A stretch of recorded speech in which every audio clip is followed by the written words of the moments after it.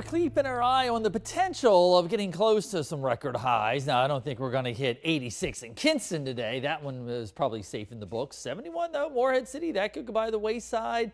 81 showing up in New Bern, going back to 1945. Again, we're going to be close, just depending on how much sunshine we see peeking through here going into the afternoon hours. We're already 76 in New Bern, 75 in Jacksonville, with decent amount of sunshine peeking through there along the coastal areas right now, and even Beaufort coming in at 70 degrees as we speak. All not only just the sun, but it's those gusty southwesterly winds helping to boost those temperatures. In fact, we've seen some gusts in excess of 20 to 25, almost 30 miles per hour. And those winds will continue to be rather gusty as we head not only even through the day today, but look early tomorrow, right ahead of that front. That's when some of those stronger winds will be in the area here, 15 to 20, some gusts to 30 miles an hour as those showers start to press in from northwest to southeast. Watch how those wind hours change, though.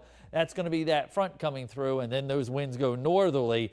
You know what's up north? That's the colder air. We're going to be seeing that pouring in here as we go on through the first part of the weekend. So there are some breaks of the overcast out there, but not expecting and much in the way of rainfall other than possibly a sprinkle. Future track does show those clouds really thickening up as we head overnight tonight.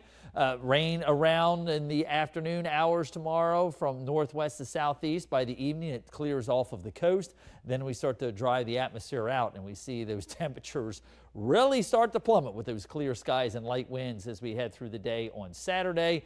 Lots of sunshine around out there, but it's not really going to help warm those temperatures up all that much. It is all with this front that is off to our north and west. We've been watching severe weather through the early mornings out here in Arkansas and towards western Tennessee. But for us closer to home, we are seeing a little bit more sunshine east of Highway 17, a little bit thicker cloud cover off towards the west. Again, could there be a spotty sprinkle? It's possible, but not really anticipating it. Temperatures, though, look at it in the 60s, mid to upper 60s overnight tonight.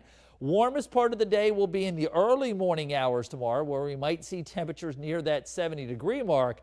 Then that colder air slides in behind it, and we're going to see those temperatures start off near that freezing mark on Saturday and Sunday mornings, and barely near that 50-degree mark as we head through the day on Saturday.